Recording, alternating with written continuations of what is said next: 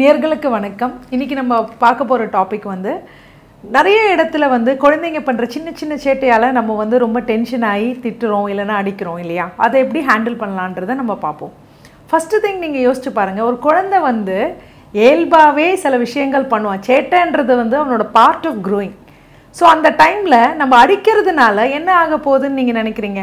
நீங்கள் என்ன நினைக்கிறீங்கன்னா, you come from a belief that நீ அடித்தானா அந்த குழந்தை கேட்கும் அப்படின்னு சொல்லிட்டு. நீங்கள் அடித்தானா அந்த குழந்தை என்ன நினைக்கிது அப்படின்னா, ஓ அப்போது யாராவது ஏதாவது தப்பு பண்ணால் அடிக்கலாம் அப்படின்னு.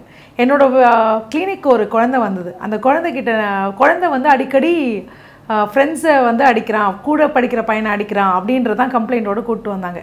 ரொம்ப வைலண்ட்டாக பிஹேவ் பண்ணுறான், ஸோ கவுன்சிலிங் கொடுங்க மேடம்னு சொல்லிட்டு. ஸோ நான் பேரண்ட் கிட்ட கேட்டேன், யார் வந்து வீட்டில் அடிப்பாங்க அப்படின்னு.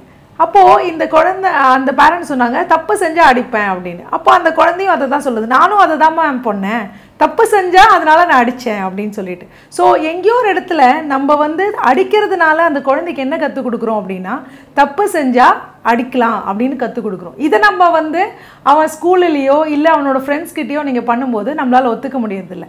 ஸோ என்ன பண்ணலான்றதை யோசிச்சு பாருங்கள். ஃபஸ்ட்டு திங், நல்ல ஒரு டீப் ப்ரீத் எடுத்துகிட்டு அந்த சிச்சுவேஷன் எப்படி ஹேண்டில் பண்ணலான்னு யோசிக்கலாம்.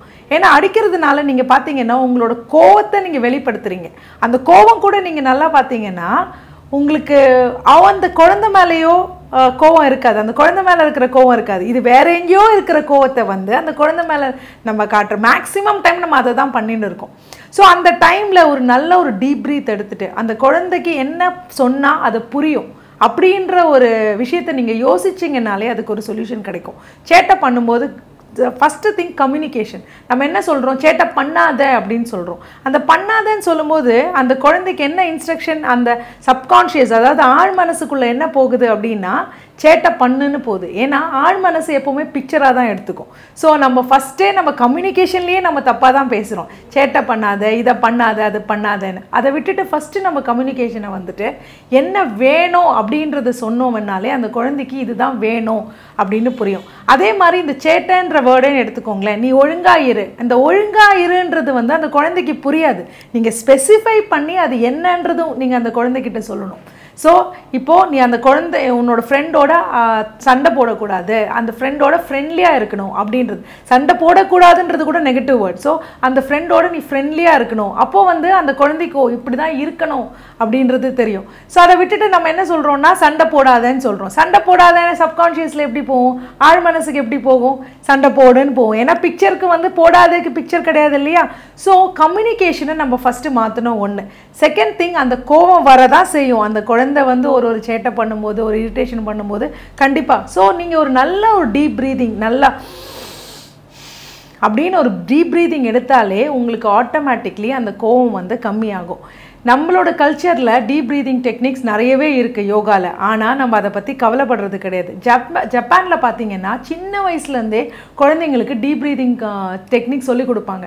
ஸோ கோவம் வந்தால் அந்த குழந்தை என்ன பண்ணணும் அப்படின்னா டீப் ப்ரீதிங் பண்ணணும். ஸோ இந்த விஷயத்தை நம்ம அடல்ட்டாக ஃபாலோ பண்ணாலே நம்மளால் வந்து குழந்தைங்களை வந்து அழகாக ஹேண்டில் பண்ண முடியும் எங்கேயாவது அந்த மாதிரி ஒரு சிச்சுவேஷனில்.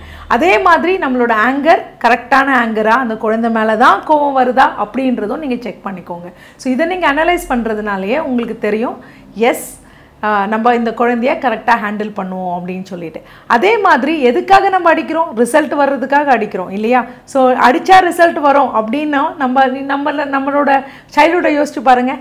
நம்மளை நிறைய விஷயத்தில் அடிச்சிருக்காங்க, ரிசல்ட் வந்துருச்சா இல்லை இல்லையா? ஸோ நம்மளுக்கு எல்லாமே தெரியும், ரிசல்ட் வராதுன்றதும் தெரியும். பட் ஸ்டில் நம்ம வந்து அதை தான் பண்ணுறோம். ஸோ அந்த இடத்துல கொஞ்சம் ரெஸ்பாண்ட் பண்ணுங்கள், கொஞ்சம் உங்களோட ப்ரீதோடு இருங்க, நல்லா டீப் ப்ரீதிங் பண்ணுங்கள். That will be a solution for your problem.